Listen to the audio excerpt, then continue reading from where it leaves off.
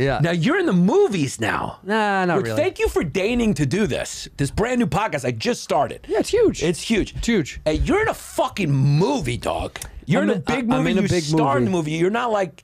You're not in the background. You're not like a security guard. You're like, you got lines. You've been doing a lot of acting. I'm trying, and well, hopefully the movie's good. I don't know. It comes out, and I did this movie with Cena and Zac Efron, and you got to say that. You got to say that way. That was I did Cena. well, it's just I don't know. You know, it's not it's their movie. I'm just a guy in the movie. Those with guys them. are famous and they know who you are. You've done well. Yeah, they're all right. Look, You've done well for a kid from Chicago. They're nice guys, and the movie was fun. And then I hope it's good. There's no other explanation to film and television. No one ever knows why, or most of the time, you know, you're throwing a dart. You're like, man, I hope it hits. Who knows? I mean that. I know you have to be passive about it because I couldn't sit here and be like, it was amazing. Some of the scenes were so funny to me. Yeah. I just don't know you never know what it looks like when it's done. But you're a guy who, you know, I love you to death. And you're a guy, I think, who knows what's important in life. Did you have a good time filming the movie? You know, I did. So it doesn't matter what happens with it. No, I know, that's true. As long as you and John were like having games like this and having fun off set. Yeah, and my family came out, which was nice. I got my parents down there and the old wifey down there. Your and dad's a big John Cena fan. Huge. Yeah. Are you making a comment about his mental state? Yeah. I don't know where I went. I was just. We'll come back to it. Okay. No. My mom and dad. Yeah. No, Is John I'm teasing. Cena okay? Yeah, I'm teasing. I'm teasing. Okay. I'm teasing. I don't want to make fun of anybody who's got mental problems. No. God, no. Except for your brother. Well, who loves they're John not Cena. Problems. They're they're fixed now. We know what to do. Yeah, we shot him out back behind the barn. Okay, stop. No, Australia was phenomenal to go film down there, and also, you know, honestly, there was a couple of moments that woke me up of like, I can't believe this is my life that I get to do this. Like, I cannot believe I get to do this. I mean, it was a little, you know, surreal, and then it flew by, even though it was 2.5 months or whatever, and you do have to view it like that, right? Like, I love the time. I hope it's good. If it's not, it's okay. I still had a fun time. You're taking shots. Movies are impossible. Comedy movies particularly are impossible. Do you care if it does well or not? Like you. Well, here's what's really ironic about that. It doesn't benefit me anymore. So like, I mean, it does in a social setting, right? In terms of like my career, I want to work in more comedy, film, and television because I really enjoy it, and that would help you propel forward. But financially, no. I mean, you get a baby little check these days. Yeah. The money goes to the big dogs. You make almost no money, and then, you know, if the movie crushes, I don't get any more money. It doesn't matter. Right. So I wanted to do well culturally. Yes. Right. I want people to go, that was funny. You were good at it. Right. It was funny. I liked it. Or even if they hate the movie, they go, oh, I like some of your scenes. Your scenes were good. Right. That's kind of where I'm at. I know that's a little selfish, but that's the truth is like, if it gets, you know, it might not even make it to the theaters. Amazon's deciding whether they're going to put it in the theaters or going to keep online because of what's going on in our business right now. It's crazy. I wonder though, like it's definitely it's a theater film without a doubt. Go see it in the theaters. If it's there, no. If it gets to the theaters, they might pull it out. They don't know. That's crazy that there would be a movie with you three guys and they wouldn't put it in the theater. But I guess now people don't go to the movies, right? Not as much as they used to. Yeah. And also no one cares. Nobody gives a shit. They'll buy it from their house and everyone has a home theater. Right. Remember when a flat screen was like $80,000? Now they're like $75 at Whole Foods? I mean, it's like anybody can get a nice TV now, and people want to sit on their couch. I think movie experience is better. I like going to the theater. Right. I enjoy when me and my wife go. I get like getting popcorn and hanging out and sneaking into a little theater late at night. I really like the world. I don't know what it is. I enjoy being in this room, feeling the energy of the movie. Yeah. And I think a lot of people don't. But I hope we get back into the theater, and then, you know, hopefully it's good. You know, they tested it. They just tested it four to five different times. And how did it tested really well? But who knows what that even means? And what's the demographic that they tested it for? You know, Pete Farrelly did it. You know who that is? He's the guy. Yeah. That's incredible. Yeah, Pete Farrelly did it, which was great. I mean, that's incredible. It was like the reason I did it. I mean, that's incrable. Yeah. I mean, you also did it because it was a movie and they wanted you to do it. No, Pete was the reason I did the movie. Oh, you wouldn't have done it if it wasn't him? Well, I mean, if you want the inside baseball, that would be ball. I mean, that would be what if you just turned it down. You go, I only do movies that Pete Farrelly directs. Well, what happened to the truth really is, I'll give you the long story. It's boring, but it's not funny, but it's true. It's we'll spice it up. All right, so I was down in Puerto Rico doing coke with this girl that I was seeing. Okay, now we're talking. I got a script sent to me on the island. Yeah. And after I slit the throat of one of my enemies, I read this script. I got the script 10 years ago from a friend of a friend before I was even considered in the business to get scripts. So I got it from a kid who was working in production. It's like, you would love this script.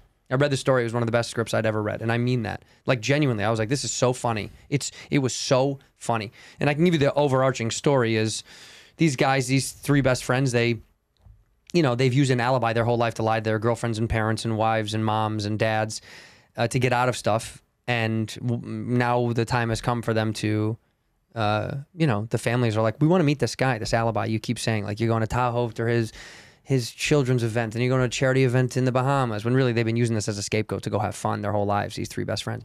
And so now the time is up. They need to show who the alibi is. And so they hire a lunatic to play their alibi.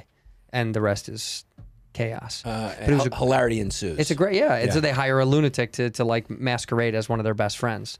And, who plays that? Cena.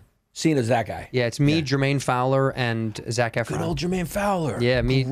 Jermaine Fowler, and Efron are our three best friends. Great cast. Yeah, it's great, man. And then I love Jermaine Fowler. One of the good guys I've met. He's the man. Business. Yeah, we had so much fun, man. It's just a good human. It's nice to have another comic there too. It helped to have a comedian. Because I don't know, there's something about you immediately gravitate to comedians. There's a brokenness to us. Well, you just know that they know that we know that I know that we're there. That we're both in the same. Yeah. We both feel the same kind of anxiety. We're here. We're not. We're thinking about the funny thing. Right. We're trying to be make liked. This exactly. Yeah. We want to be self-serving, but also social pleasers, and try to be as funny as we can, but also so self-conscious. You're so self-conscious. Comics are so like in their own stupid head. Yeah. You say a joke on set, and you're like, is everyone gonna be mad at that? That made fun of Polish guys for 20 minutes. Are people gonna be mad at? But it just whatever. But anyway. Yeah, so they sent me the movie. I made a joke about Polish guys. Should I not say that? Yeah, this guy just went on a fucking Polish guy tirade. Santino's on set. Who changed these lights? A Polish guy? He keeps going back to it. 20 minutes on Polish guys. No, but I read it. I loved it, and then years later, I met with Pete. I asked Pete Fairley's. I asked my agent if I could meet with him. This is a true story. It's crazy. I asked if I can meet with him, and every friend I've had over the years, I've sent them the script. I go, you have to read the script. It's so funny. And I have no business like sending scripts. I couldn't get anything. I just loved it, so I sent it to friends for fun. Yeah. And I said, can I take a meeting with Pete Fairley? And Pete had maybe heard of me through the fringe of Comedy World years ago. Yeah. And he said yes. He took a meeting, and I was like, I would slit a throat to be one of those friends in that movie. And he was like, we're gonna work on it together one day. We'll try, And then time had passed. Time has passed. And out of the blue, kind of, I ran into him at a charity event, and Larry David was there, and I had just done Curb. And Larry which was a while ago, which was a couple of years ago, right? Yeah, 3 years ago, 4 years ago. And then he kind of vouched for me. Yeah. A little bit. Larry was like, hey, he was like, good to see you. He's like, oh, so funny, da-da-da. And I think that like, I don't know, like helped a little bit in a weird way. And then Pete was like, we're going to make that movie. And I was like, yeah, right on. I hope so. It had been years and years and years. It had been shelved. The original version was written for Jim Carrey to play Ricky Stanicky, who John Cena plays. But now Jim...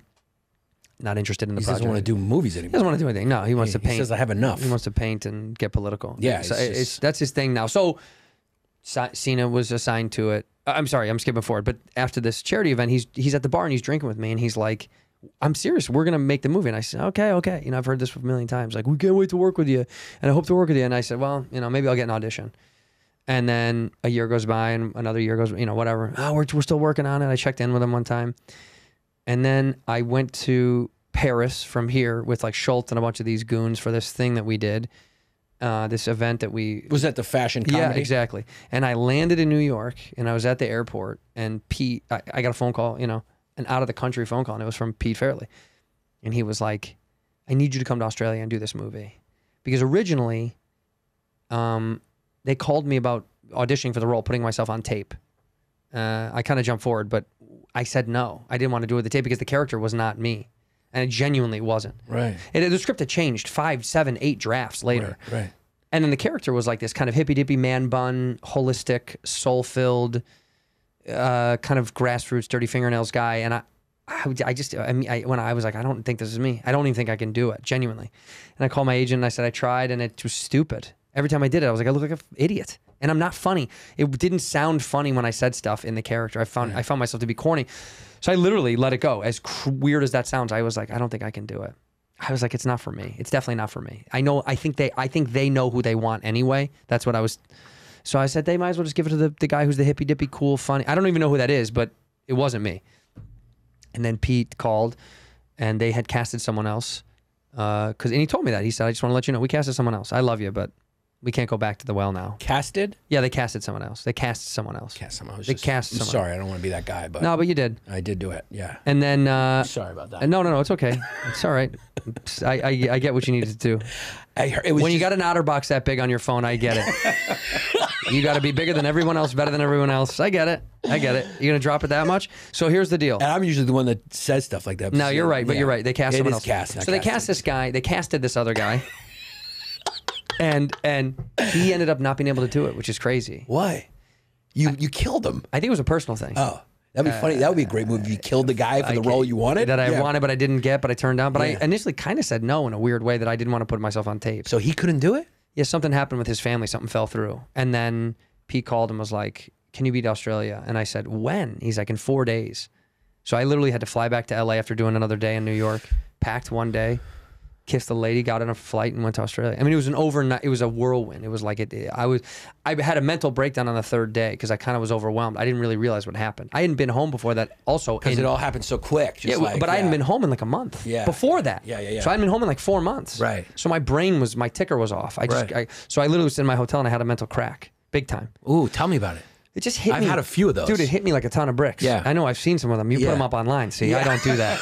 I just save it for myself. Yeah. No, I was sitting in my hotel room. That's the benefit of being Irish. You keep it, you fucking push it down. Yeah, push it you push it down down with every fucking, it's like booze, pour booze on it. That's right. Yeah. Yeah. I was sitting in my hotel and I was eating and I was staring at the river, the great Yarra River, out my window. And I realized that I was all alone. Like it would hit me like I was like, I'm so alone. I'm around the world. If something happens to someone I love, I'm nowhere near them. I am all alone.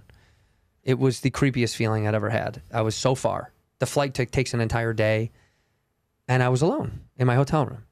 Jermaine, who I don't really know that well, he wasn't even there yet. They were coming a day later or 2 days later. I didn't meet really anybody from the cast. I'd wandered around Melbourne for 2 days by myself. So you just felt like just a heavy loneliness. Because I was supposed to be studying and reading up for the character because we were about to start shooting. Right. So it was like you have to start like really getting into it because there's so many notes and changes, and we were 3 days away from starting our first scene. Yeah. And they have to do a makeup test and wardrobe, and it's like you're kind of like you're like go, and then you sit in your hotel room and you're like I don't even know how I got here. Can I tell you what happened? I think I know what happened. No. No. Dad? No. Seriously, I think what happened is first of all, you were alone. So, you're across the world. You're tired. It's exhausting. You're a little burnt out. Also, you have performance anxiety. Oh my God, I got to learn all this stuff, something new. So you have a little bit of an adjustment disorder thing going on, and you have a damaged childhood. And so that feeling that you have is from childhood. Yeah. That happens to me. And now I know, I'm like, oh, that's from there. Well, you know what it is? I don't want to let anybody. You're afraid of letting people down. Yeah. You have this overwhelming Which you do thing. a lot. Yeah. That's why, dude. That's why I showed up late to this podcast. I was hoping you'd cancel. I was like, let him make me let him down. You were like, I'm still 45 minutes out. I was like, I'm still here. I go, look, dude, I'm going to land in Newark in an hour and a half. Yeah, I'm not in New York yet, but I could be there maybe in 3 days. I'm like, that's good. You're like, I might as well do it.